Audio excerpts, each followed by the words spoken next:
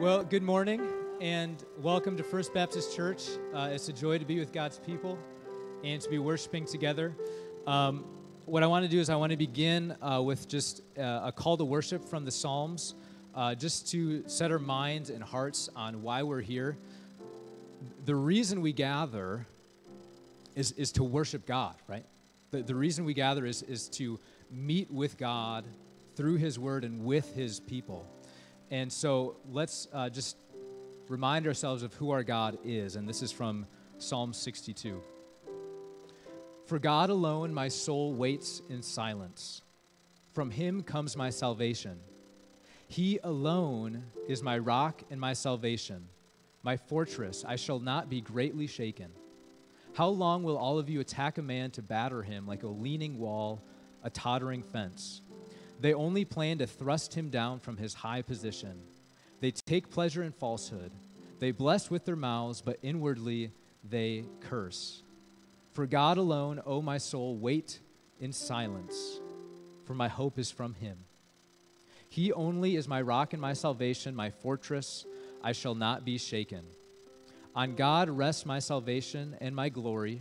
My mighty rock, my refuge is God. Trust in Him at all times, O people. Pour out your heart before Him. God is a refuge for us. Those of low estate are but a breath. Those of high estate are a delusion. In the balances they go up. They are together lighter than a breath. Put no trust in extortion.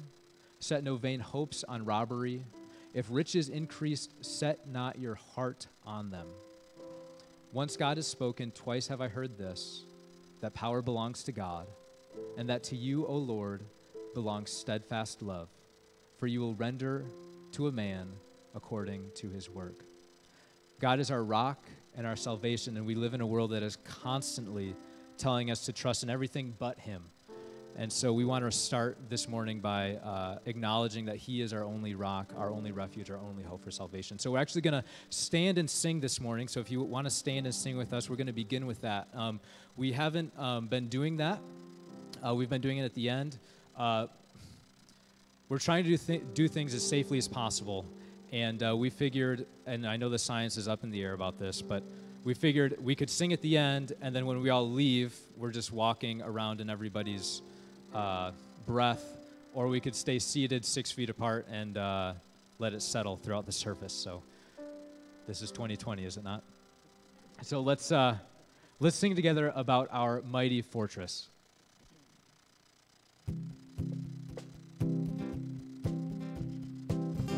A mighty fortress is our God, a bulwark never failing, our helper He amid the flood, unmortal ills prevailing, for still our ancient foe will seek to work us woe. His craft and power are great.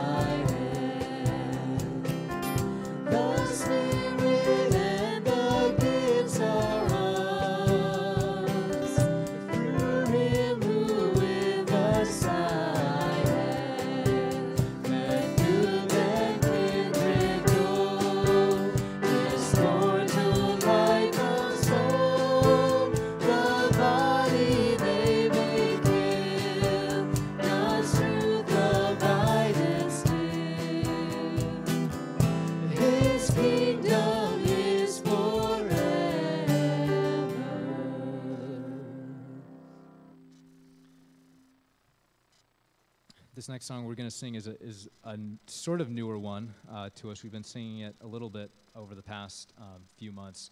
And it's called Come Behold the Wondrous Mystery. And I thought it would be worth pointing out that mystery, as it's used here, is not used in the way that we typically use it. It's used in the biblical sense, which is an unveiling or revealing of God's plan. So Christ is the mystery revealed, meaning that it's not that he's hidden and unknown, it's that he was foretold of by the prophets and now has been revealed in the gospel. And so this song invites us to come and worship him and meditate on what he's done for us.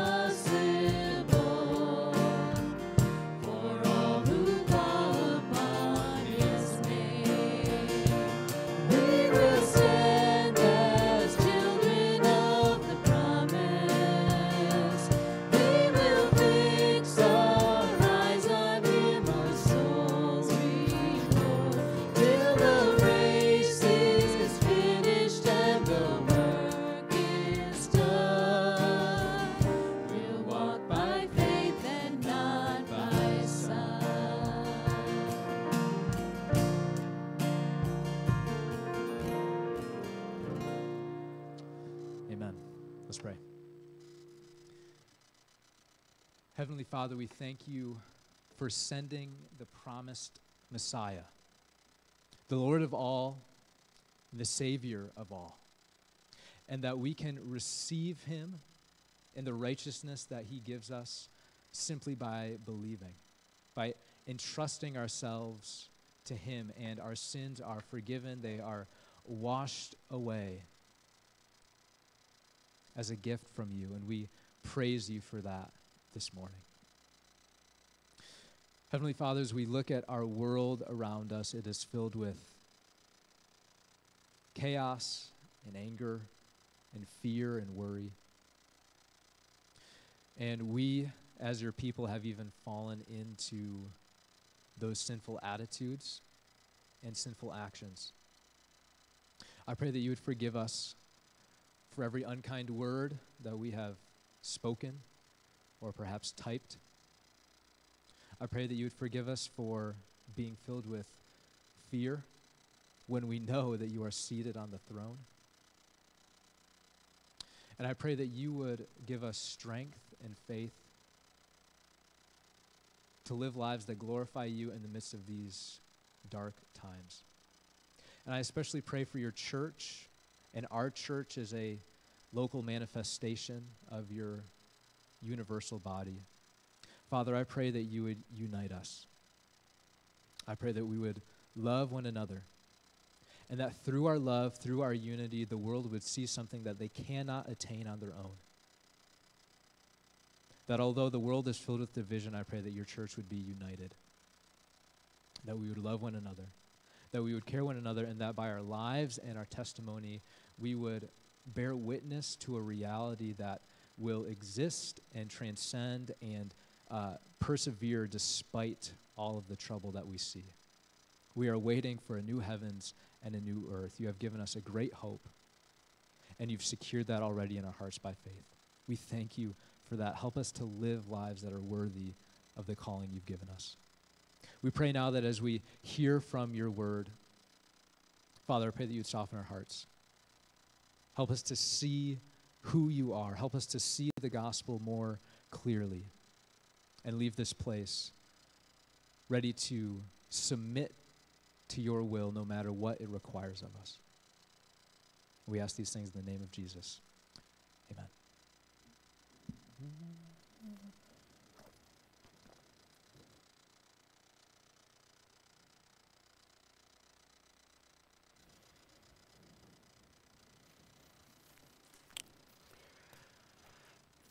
Well, good morning. It is good to see everybody out this morning as we worship our great God together and we learn from His Word. I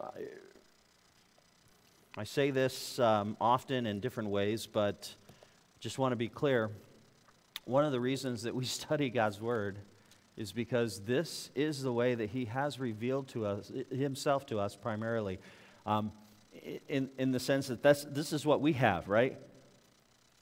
He revealed himself through his own Son, Jesus Christ. It would have been great to be around Jesus, wouldn't it? I mean, to be a disciple of Jesus and to hear him teach at his feet, think, this is God teaching us. That would be incredible. We don't have that privilege for Jesus to do that in person, but we do have his word, and we do have his Spirit who helps us to understand his word so that we could know truth. We do not have the authority to make up things about God that we just would like to see in God. We don't have a McDonald's Jesus, right? We don't go through the drive-thru and order up what we want. He's already revealed himself through his word, and that's why it's so important.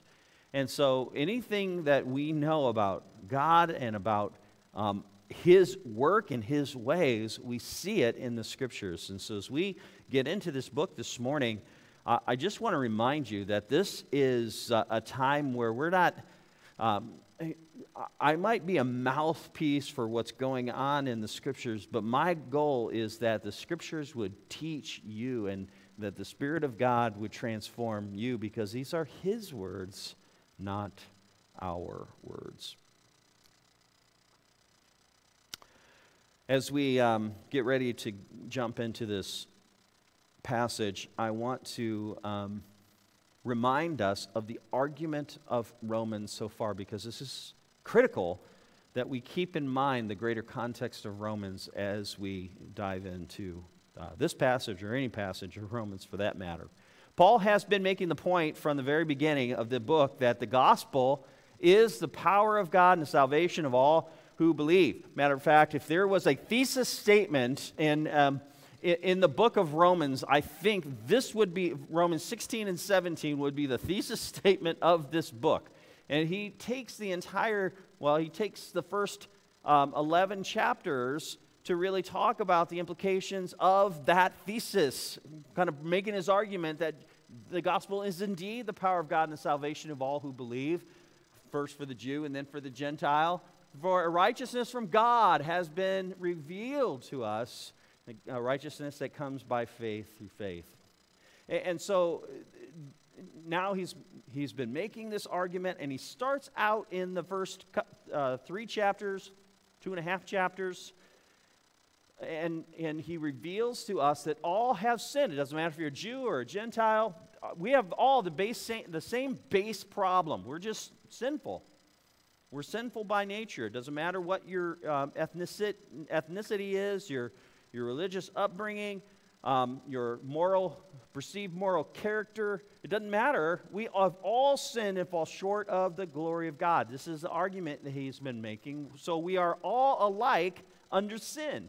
And he establishes that only a righteousness that is apart from the law or apart from works that comes through faith in Jesus Christ, only a righteousness that comes through faith in Jesus Christ is effective for bringing about salvation. And he meticulously proves that though the law is good and from God, it actually brought death to us, and it shows us just how sinful we are. So he establishes that there's no condemnation for those who are in Christ Jesus, and that God's people are not identified by the law, but by the Spirit. He further establishes that God's people, and he further establishes that his people is based on his election, which includes Gentiles, and that Christ himself is the end of the law, which Pastor Andrew taught last week, Romans chapter 10, specifically verse 4. And so this gospel does indeed reveal a righteousness from God that is received by faith. And this gospel is powerful and has powerful implications for his people. And this morning, what I'd like to do is continue looking at these powerful implications by jumping into verses 5 through 13. I'm going to make 3 observations about that passage of Scripture, that chunk of Scripture, and then I want to look at the liberating implications of true faith. Before we do that, let's pray. Father, as we open up your word and we get into it this morning, may you teach us through it. May our lives be changed. May our thinking be aligned with truth. May we orient ourselves around what is true about the gospel and its implications in our lives.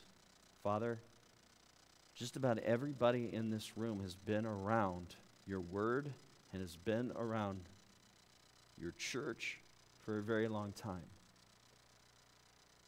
And Father, it's so easy for us to, in some ways, become very complacent, and in some ways forget about the implications of the gospel as we live out our lives. So, Father, would you remind us anew this morning what these implications are for us? In Jesus' name, amen. Let me read the passage for us this morning. Verse 5, it says this: For Moses writes about the righteousness that is based on the law, that the person who does the commandments shall live by them. But the righteousness based on faith says, do you say in your heart, who will ascend into heaven? That is, bring Christ down. Or who will descend into the abyss? That is, to bring Christ up from the dead. But what it does say, the word is near you, in your mouth and in your heart. That is, the word of faith that we proclaim. Because if you confess with your mouth that Jesus is Lord, and believe in your heart that God raised him from the dead, you will be saved. For with the heart one believes and is justified, and with the mouth one confesses and is saved. For Scripture says, everyone who believes in him will not be put to shame. For there is no distinction between Jew and Greek, for the same Lord is Lord of all, bestowing his riches on all who call on him. For everyone who calls on the name of the Lord will be saved. So let me look at some of the observations. First observation I'm going to make today is that salvation is impossible to attain by human effort. Okay, this shouldn't be a shocker, but yet this is where I believe that Paul is reminding us in verse 5 through 7 this truth, that salvation is impossible to attain by human effort. Why do I say that? He starts out by saying that Moses writes about the righteousness that is based on the law, that a person who does the commandments shall live by them, but the righteousness based on faith says, do not say in your heart who will ascend to heaven, that is to bring Christ down, or who will descend into the abyss, that is to bring Christ up from the dead. What makes the law, so Paul is talking about the weakness of the law here, reminding us that the law cannot save us. There's a weakness to the law, but in reality, it's not because the law necessarily is weak. It's just weak to save us. What makes the law weak to save us is the fact that we're too weak to keep it. That's what makes the law weak. And so if we think that our obedience earns us the right standing with God, if that's how we're living our life, if we're living our life as we got to obey the set of rules laid down for us in order to be good enough for God, then what we're essentially doing is saying that we must live completely in obedience without stumbling. If we're going to live that way, we have to come to the conclusion that you're going to have to keep the law completely. If you're going to live by the law, you're going to try to find righteousness through the law, then you've got to live by the law completely. And there's only one man that did that. His name was Jesus, and he died on our behalf. James 2:10 says this very thing. He says, whoever keeps the whole law and yet stumbles at just one point is guilty of breaking all of it. And so if you're gonna live by the law, you're gonna look at salvation and try to gain righteousness by following a set of laws, rules, then you must live completely by them. And the bad news is we will never do that. We are too weak. And so salvation is impossible to gain by human effort. I mean, we even look at, if you look at verse 6, it says, but the righteousness based on faith says, the first thing it says, there's some negative things it says, right? Do not say in your heart, who will ascend into heaven? That is to bring Christ down. What in the world is he talking about? What helps me to understand these two verses is to understand some of the very central truths of the gospel, and that is this. It starts with the incarnation, that Jesus himself, God the Son, came to earth, took on flesh. Second piece that's so central to the gospel is the resurrection. God sent his Son, took on flesh, he came to this earth, he lived, he kept the law completely, he died. He died. Didn't deserve to, but he died in our place. He was buried. And then he rose from the grave. And the reason that the resurrection is so central to this, because the resurrection is actually an affirmation that Jesus is who he claimed to be. If he would have stayed in the grave, he would not have been the Son of God. But indeed, he is the Son of God, which is proved by the resurrection. So the resurrection is so important that if you read the book of Acts talks about the central piece of the resurrection. Matter of fact, when we read in Acts 1:8, when Jesus is telling the disciples to stay in Jerusalem, they'll receive power when the Holy Spirit comes on them to be his witnesses. Now, if you do a careful reading of Acts, what you're going to find is, what were they witness to? And what Jesus is referring to is they were a witness to the resurrection of Jesus Christ, that they have seen the resurrected Jesus. And some might argue, well, what about Paul? And all you have to do is refer to Acts chapter 9, when Paul came to know Christ, and Jesus manifested himself right there in front of Paul. And you read some of Paul's other writings, and it alludes to the fact that he was taught by Jesus in the desert. But the fact is, the resurrection is huge. And so I think what the author is saying, what Paul's saying here, is he's getting to this point of who the person that accepts righteousness that is based on faith does not say in their heart, who will ascend into heaven, that is to bring Christ down. You didn't do that. You didn't make the incarnation happen. God did. Or they don't say to themselves, who will descend into the abyss, that is to bring Christ up from the grave, because you didn't do that. No human did that. It was not a human work. That was the work of God. So there's human effort is not in the equation when it comes to salvation. Instead, one who seeks a righteousness that's based on faith is one who says the word is near you, in your mouth and in your heart. Which brings me to the second observation I'm going to make. And that is that salvation is possible simply because Christ is near. Christ is near. Verse 8, but what does it say? The word is near you in your mouth and heart. That is the word of faith that we proclaim. That there is this righteousness that comes by faith in Christ.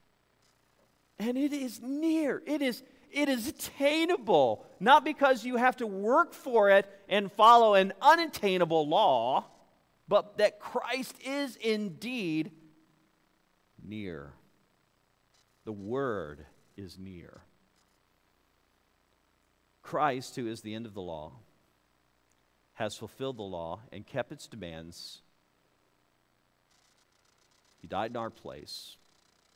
Therefore, a righteousness from God that is by faith in Christ is really right in front of us. All we need to do is call on his name. Now, I'm going to talk about what that means to call on his name in just a minute, but that is how near it is. We don't work towards it. It's not like salvation is this mountain that we're climbing, that maybe one day, when it's all said and done, that we look at our works and think, okay, I might be good enough for God. Now, I know that none of you would even verbally say, oh yeah, I know we're not saved by works. I understand that. But I am awfully surprised many times that we have a tendency to live that way. And to think that way without even realizing we're thinking that way. That there are certain things, markers that we have to do in order to be good enough for God. And then we live our lives in guilt because we always find ourselves falling short. And the reality is that Christ has already done the work. Salvation is near. It's a righteousness that is attained by faith, not by works. Let me make a third observation on this passage. True faith is a deep internal conviction and external expression about the person and work of Jesus Christ. It's both.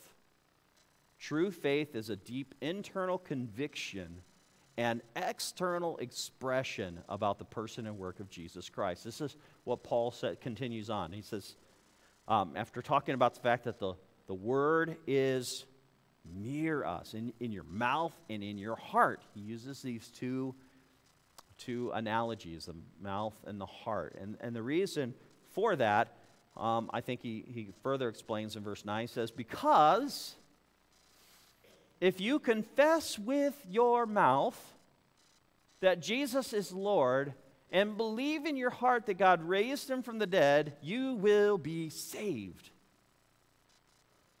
For with the heart one believes and is justified, and with the mouth one confesses and is saved. Let me talk about this passage.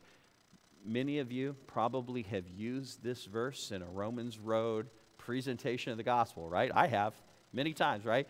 And but what does it mean to confess with your mouth that Jesus is Lord? Does it only mean, hey, make a verbal confession? You need to make a verbal confession that Jesus is Lord. If you don't say those words and make that verbal confession, then it's just not real, right? No, this is not what Paul is getting at. He's not talking about this being so literal, but I think he's using mouth as a metaphor for this external expression of your faith in Jesus, and where the heart is more of this internal conviction about the person and work of Christ.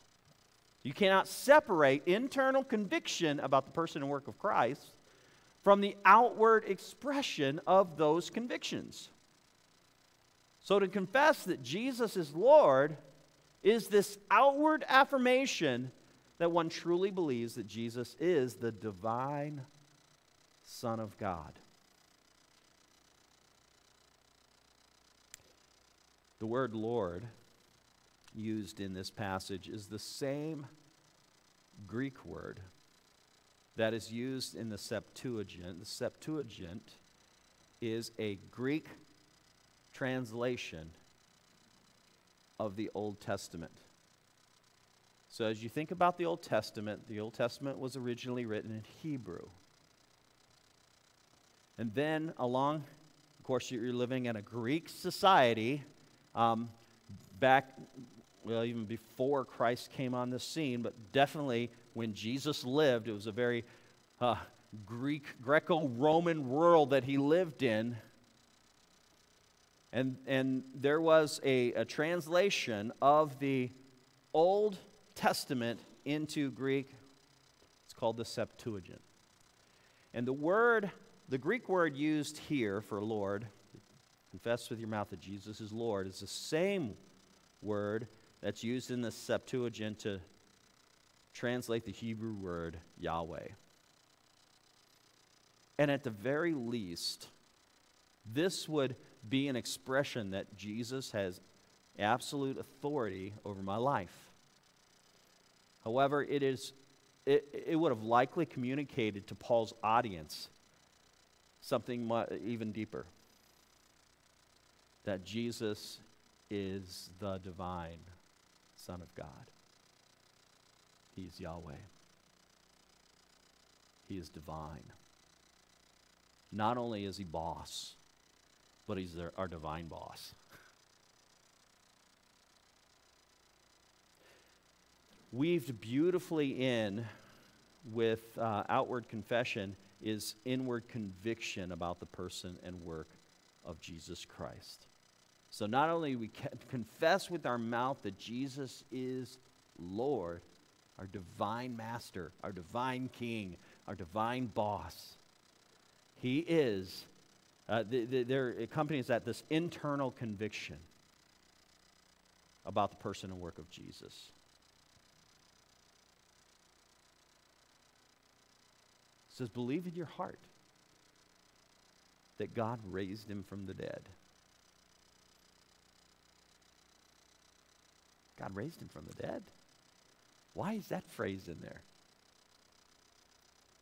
Again, I'm going back to the power of the resurrection and how central it was to the gospel.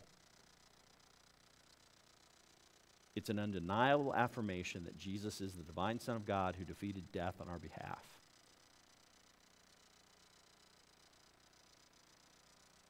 If Jesus had died and stayed dead, then the cross would be empty of its power. But because Jesus really did rise from the grave, it demonstrates that he conquered death and has the power to save. So we hold these internal convictions. We believe in our heart that God raised him from the dead, that he truly is the divine Son of God who is our deliverer, our rescuer. This is central to the gospel.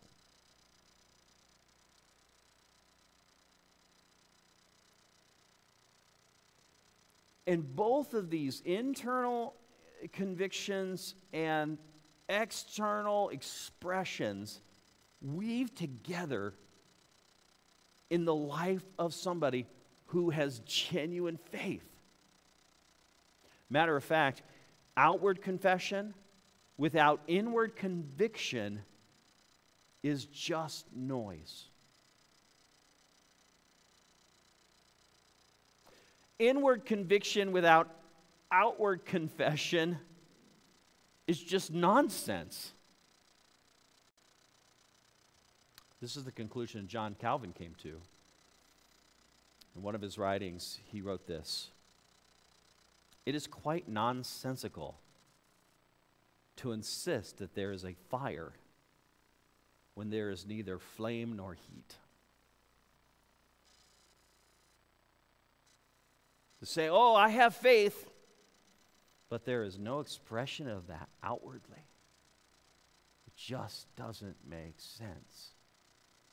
And I know people say, you can't judge somebody's heart. I am not. I'm not sitting here going and looking at people and I'm going to judge their, that's not my job. My job is to teach what the Word of God is saying, and what Paul is, I believe, clearly teaching is this interwoven thing with internal convictions and external expression. They go together. And so, again, outward confession without inward conviction is noise. Inward conviction without outward confession is nonsense. Before we get to the rest of the remaining verses, I'm going to actually talk about those in our implications, because they are certainly words that give us implications of this truth. This truth that this inward conviction and outward expression are married together. This is a part of what true faith looks like. And it's liberating, by the way. And so what I'm going to do is I want to answer the question, what are the liberating implications of true faith? There are certain things that true faith does for us. One is that true faith frees us to find joy under the authority of a loving and kind Savior. True faith frees us to find joy under the authority of a loving and kind Savior. Isn't that interesting when we think of ourselves as submitting to someone? We don't often connect it with the word joy, right? Okay, I'm going to be somebody's servant. Yay, right? I mean, joy is just not one of those things you think about when you hear the word submission. But when you submit to a loving and kind Savior, it is joy. And when we live under His authority in our lives, it does bring about joy. And yet, living under the authority of Christ is more than just sins of commission. It's not doing what we shouldn't do. It's also doing those things that we're called to do. And oftentimes when we think of obedience, we only think of, well, I'm not doing what I shouldn't do. Okay? A is you probably are in some ways because we're not perfect, right? But B, it's more, obedience is more than that. Submission to God's will is more than that. Living under the authority of Christ is more than that. It is submitting to what He has called you to do. And so to kind of help us think about this, think of a spectrum. A spectrum that would start with those that are what I would, and these are people that would say, hey, I claim the Christian faith. All right, I'm a Christian. And I know that it's terrible to make stereotypes, and nobody fits stereotypes completely, but this is a way we can think about this as a spectrum. You can find yourself in any of those categories. Will you go ahead and switch the slides to from a tender to what I would term as the engaged. Let me describe them and help us wrap our mind around them. The attender is one whose vision for their life is to satisfy their own sense of religious obligation. Like, I want to make sure that I'm doing my duty for my religious faith, and so their vision is to satisfy their own sense of religious obligations. And the driver, what drives them are deep internal convictions about the Christian faith itself. Well, I believe this stuff. I believe that Jesus is the Son of God, and I believe this, but at the core of it, what it leads them to is just to satisfy this sense of religious obligations. And what it leads to is this, complacency. It leads to complacency and spiritual boredom in their faith. Nobody here has really made the statement to me, Pastor, I just find the Christian life boring. But my guess is that many of you, most of you, have probably had those thoughts run through your head. It's just boring. I think it's boring, especially if you're just an attender. And what I mean by that is that you're not engaged in your faith in any other way except for when you come to church. It is boring because it was never meant to be that. It breeds complacency. In the middle of the spectrum, we have the involved. Those are people who the vision is to feel good about their contribution to God's kingdom. They always got to be doing things. Matter of fact, if they're not doing things, it kind of puts them into a little tailspin because they have been so used to doing things and finding satisfaction in doing the work of the church that their identity is wrapped up in it. And so as soon as they're not doing something for the church, they're in a tailspin. Their conviction is that they have these deep convictions about God's church. They love God's church. They want to see God's church advance. And the result of this is that they have moments of satisfaction. But oftentimes they're just empty on the inside. These are people that are doing the work of the Lord, but they're not pursuing the Lord of the work.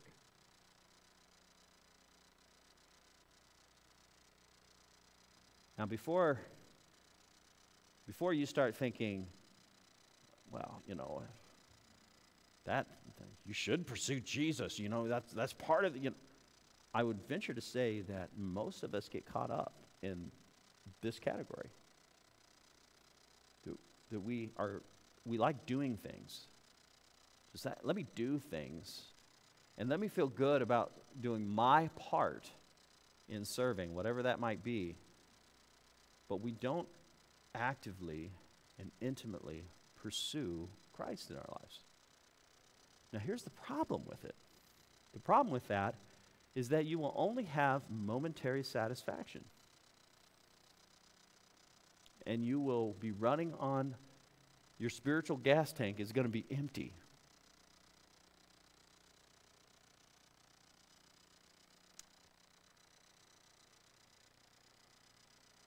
Burnout will come soon after.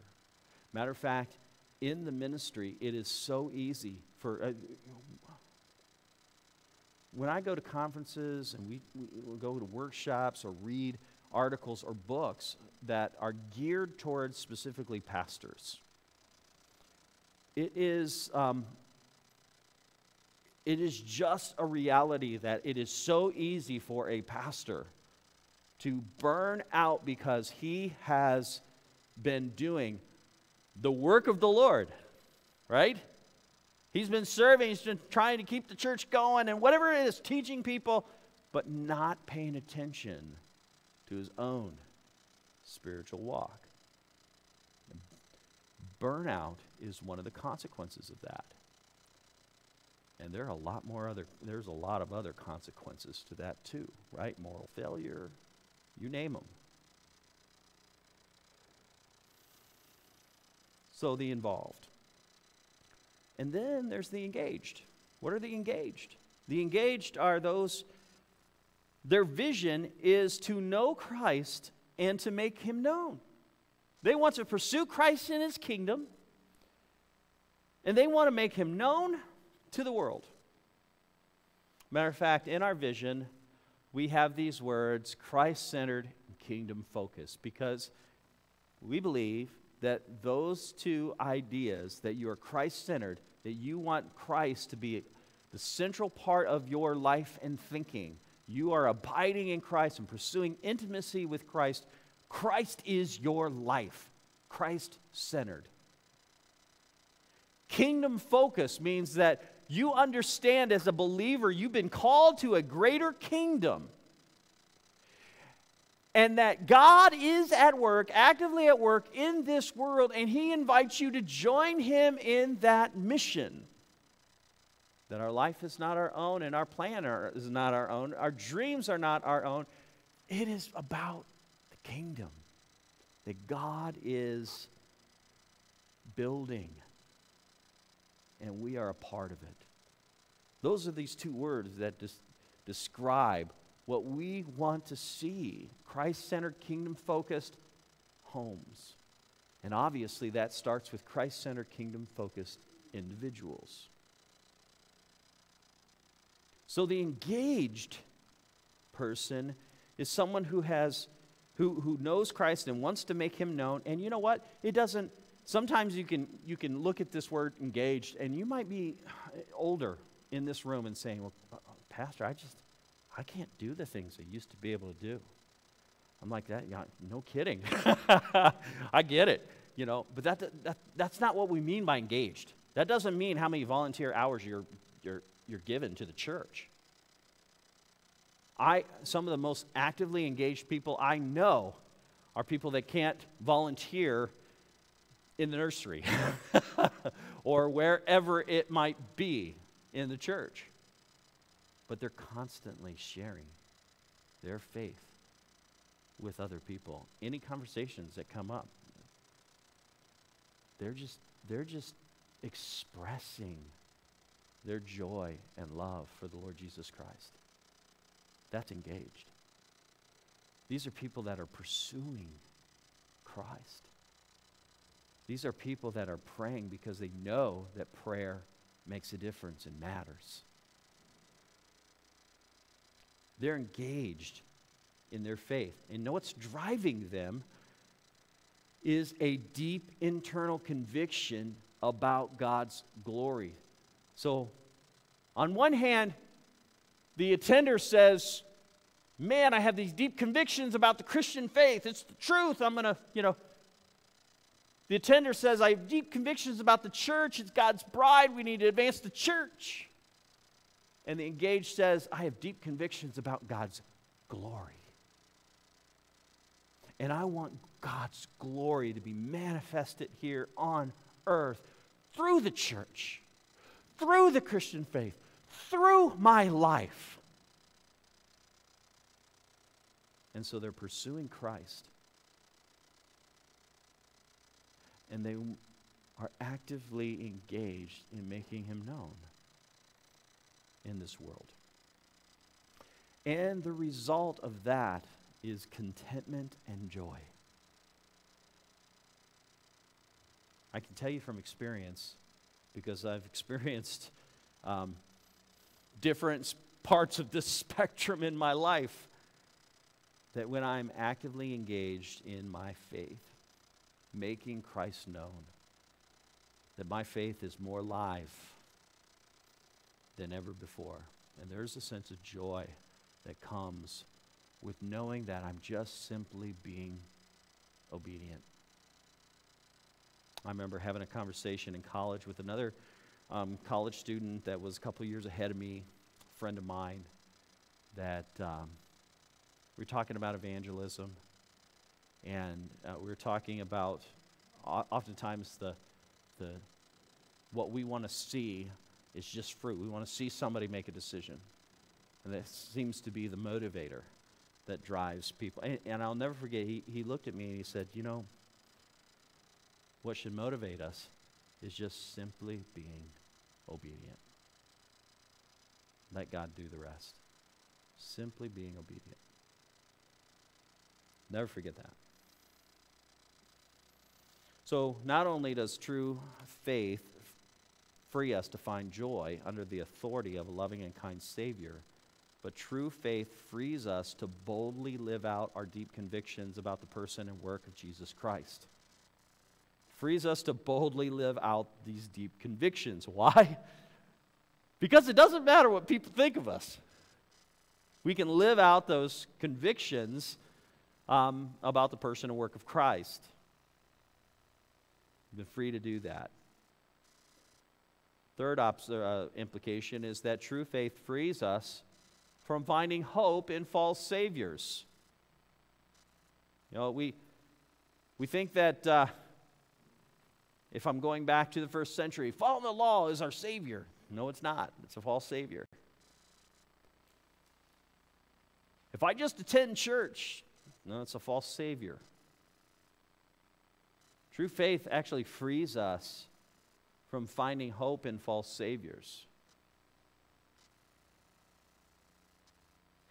I could be talking, I certainly can be talking about other religions here. And certainly there are those that pursue other religions and they're false saviors, right? But that's not my audience. I'm not talking to people that don't claim to know Christ. I'm talking to people that do claim to know Christ, that oftentimes we get caught up in pursuing false saviors. And the reality is that true faith frees us from finding hope in false saviors. I think the health and wealth prosperity gospel is a false savior. That if you come to know Christ, then you're going to be healthy and God's going to just give you an abundance of cash in your bank account. I think it's a false savior. Which, by the way, is kind of ironic that never happened with the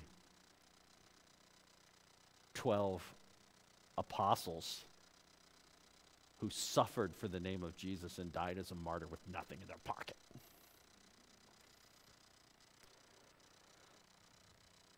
True faith frees us from finding hope in false saviors. True faith frees us from the shame of never measuring up. And this is, I'm going back to now verse 11 as we're continuing this passage. We believe, it says, confess with your heart that Jesus is Lord, and believe in your heart that God raised him. Confess with your mouth that Jesus is Lord, believe in your heart that God raised him from the dead, and you'll be saved. It says, for the Scripture says, everyone who believes in him will not be put to shame. Everyone who believes in him will not be put to shame. It frees us from the shame of never measuring up. You ever felt that way in your life? You constantly find yourself falling short. And you say, I just don't measure up. True faith frees us from that. So we don't have to measure up in our own works.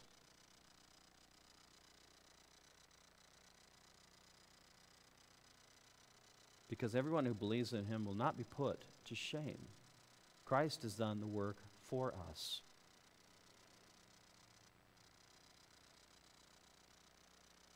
And so we are imperfect people pursuing a perfect God. And yes, we want to be obedient to him. And yes, we pursue that. And yes, we pursue his agenda for this world. But no, you will never be perfect.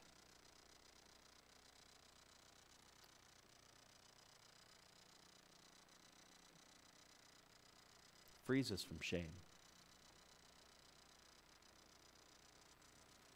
True faith frees us to live without prejudices towards others who are from a different culture, ethnicity, and country. Matter of fact, I would argue that one of the points that Romans brings out, one of the themes, major themes, is this right here. Because it was dealing with a church that was divided along ethnicity lines, per se, religious lines. You had Jews versus Gentiles. And there was division between those two groups. And Paul, this is why I believe that Paul brings this up over and over and over again in the book. Doesn't make a difference whether you're a Jew or a Gentile. You're all alike under sin. You all need the Spirit of God. We're all in the same boat here. We're saved the same way. True faith actually frees us to live without prejudices towards others who are from a different culture, ethnicity, or country. Verse 12 says, for there is no distinction between Jew and Greek. For the same Lord is Lord of all, bestowing his riches on all who call on his name. Stop there for a minute. Bestowing his riches, not on some special group of people over here because there's a perception of them being more godly or having some kind of privileged access to God. No. All who call on him. That's who he's bestowing his riches on. And then verse 13, for everyone who calls on the name of the Lord will be saved. There is no distinction between these ethnic groups. And so it actually frees us from prejudices, actually frees us to live without prejudices towards others who are from a different culture, ethnicity, or country. This is why missions is so important, that there are people from different cultures and nations and tribes and languages who need to hear the gospel of Jesus Christ because it's for them just as much as it is for us.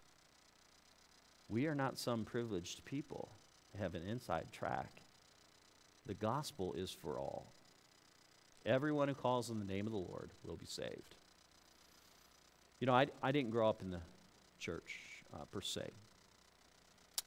I went to church sporadically as a kid when I was living with my dad. I went to church, was living with them for a short period of time. And there were moments that we went, and but it just was not a significant part of my childhood experience.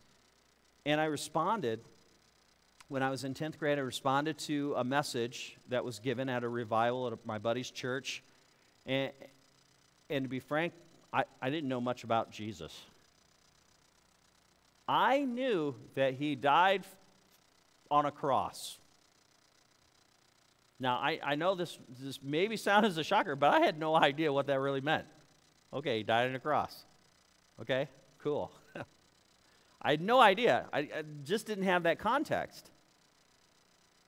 But the pastor I heard spoke very plainly at that revival. And he said, if you don't get saved, you're going to burn in hell. That was pretty plain. And I was like, oh, well, I don't like the idea of burning. and so I responded. I went forward. I said a prayer. I got baptized a week later. But here's what happened in my life. Really? Nothing. Nothing really different took place in my life. My affections for sin stayed the same. My behavior stayed the same. My conscience stayed the same. I never really had an internal conviction about the person and work of Christ.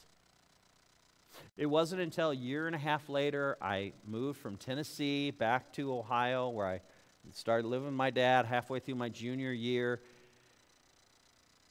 that the light bulb came on in my soul, and at the center of Christianity was not me and my destination after I die, but in the center of Christianity was Christ.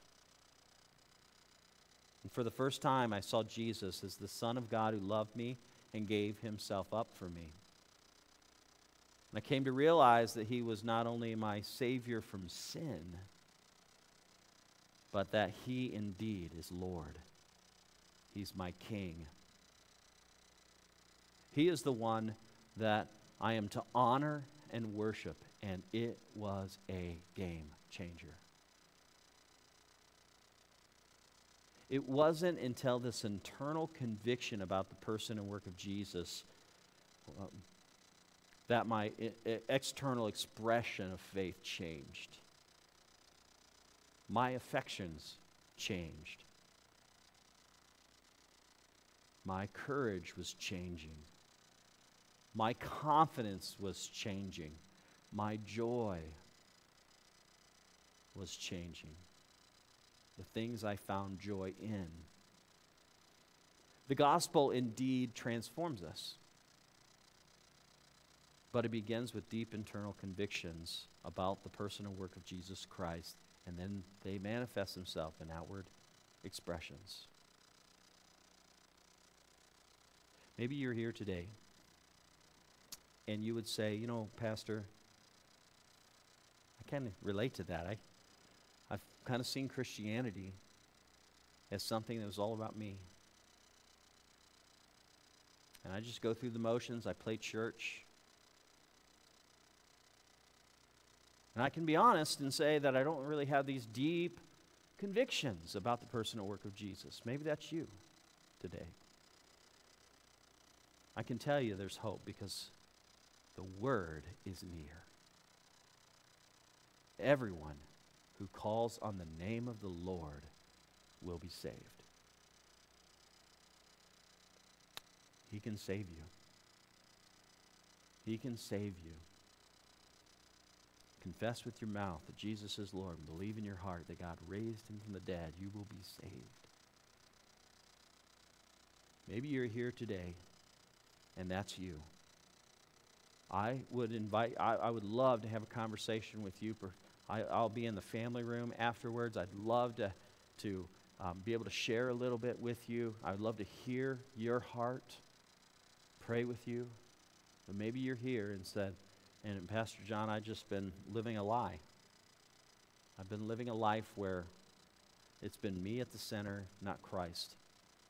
And I haven't truly surrendered my life to Christ. I haven't trusted in Jesus Christ.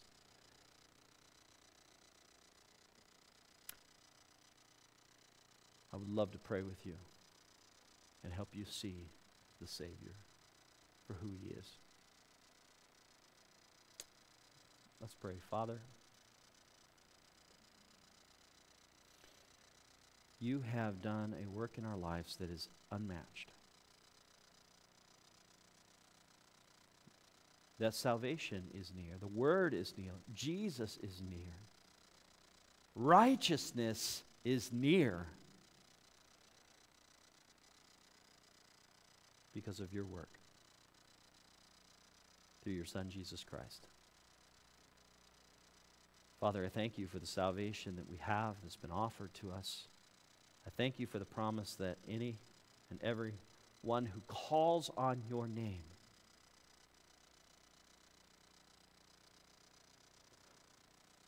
confesses with their mouth that you are indeed Lord and believes in their heart that you indeed are, have been raised from the dead, they will be saved. Father, thank you for that promise. Thank you for that invitation. Father, I pray for those that are sitting out here or maybe even listening that would say to you, God, I've just been playing games. I've just been playing church. I don't have these deep internal convictions about who you are. But I believe that you are the Son of God. I believe that you did indeed rise from the grave and that you are my King and my Master. You are my Lord. And I want to just give my life to you. Father, those that are here today that is true of, Father, I pray that you would bring about a conviction by your Spirit and they will not ignore it. You would draw them to yourself. They would be freed from their bondage of sin.